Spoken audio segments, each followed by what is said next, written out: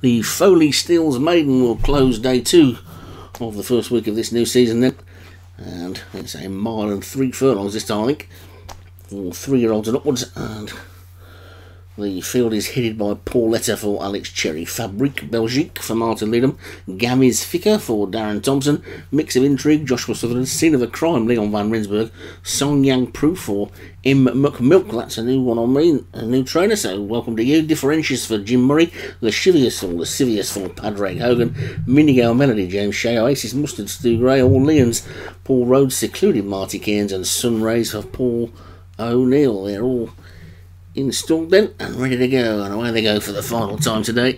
And Mix of Intrigue in the black and the red hoops was quickly out, but now it's going to be Song Yang Proof who's hit the lead, so the new trainer gets his horse in the lead for at least a few strides before Orleans comes to challenge, but now Song Yang Proof has got on again. So Song Yang Proof is clear by 2 to Orleans in second, then comes Differentious in third, with wider on the track then Mix of Intrigues also there, and Fabrique Belgique's trying to get into it as well, but it's Song Yang Proof who's the leader now by 4 or 5 lengths to in second place Orleans. They're queuing up really behind this leader to throw down a challenge, but they've got to make up the 6-length deficit to get to him first, and Song Yang Proof passes the 7.5 furlong point with a very clear lead, with Gamiz Ficker now moved through into second. That one's widest on the track. Pauletta is also out wide as well, so too Lascivious, and then comes Sunrays trying to get into it. Differentious is also trying to get there, then Fabrique Belgique on the outside of Mix of Intrigue, bit of a gap back to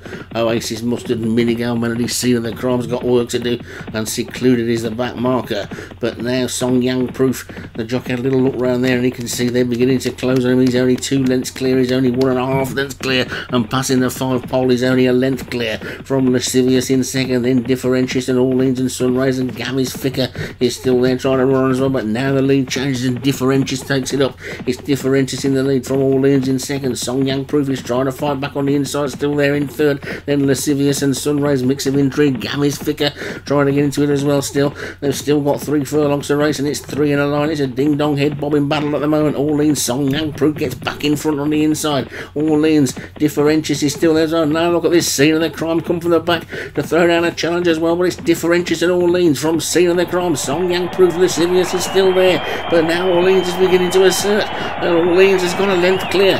They're racing down towards the final furlong then now, and it's Orleans in the lead by a length and a half. Orleans passes the furlong pole with a lead of a length and a half from Differentious in second. Lascivious is third, then comes Scene of the Crime. Gamiz Ficker's trying to run on, but it's Orleans now with a quarter of a furlong to go, racing up towards the line. It's going to be Orleans, Scene of the Crime, Differentious, Lascivious. They're all flush past the post, and it was a really tight finish in the end, and exciting way to end day 2. And did Orleans hold on, or did Scene of the Crime get up on the outside? The angle is very, very difficult to gauge, but we can see from that Orleans has taken it for Paul Rhodes, and the Professor gets the winner in the last race of the day. Scene of the Crime for Leon van Rensburg was second, Differentious for Jim Murray was third, Lascivious for Padraig Hogan, who's had a pretty good day, was fourth, and Mix of Intrigue for Joshua Sutherland was fifth.